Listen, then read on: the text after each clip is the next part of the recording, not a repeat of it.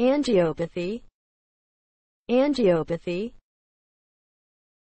A disease of the blood vessels, arteries, veins, and capillaries. Types by size: macroangiopathy, microangiopathy. Macroangiopathy, atherosclerosis, and a resultant blood clot forms on the large blood vessels, sticks to the vessel walls, and blocks the flow of blood.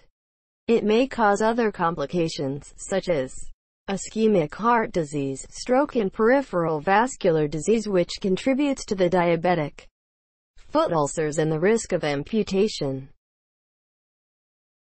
Microangiopathy. The walls of the smaller blood vessels become so thick and weak that they bleed, leak protein, and slow the flow of blood through the body.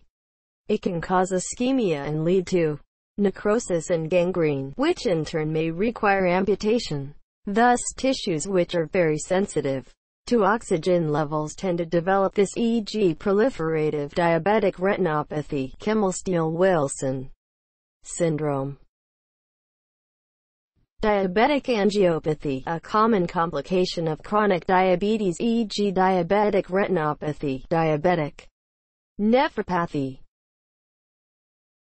Cerebral amyloid angiopathy, a form of angiopathy in which amyloid beta peptide deposits in the walls of small to medium blood vessels of the central nervous system and meninges.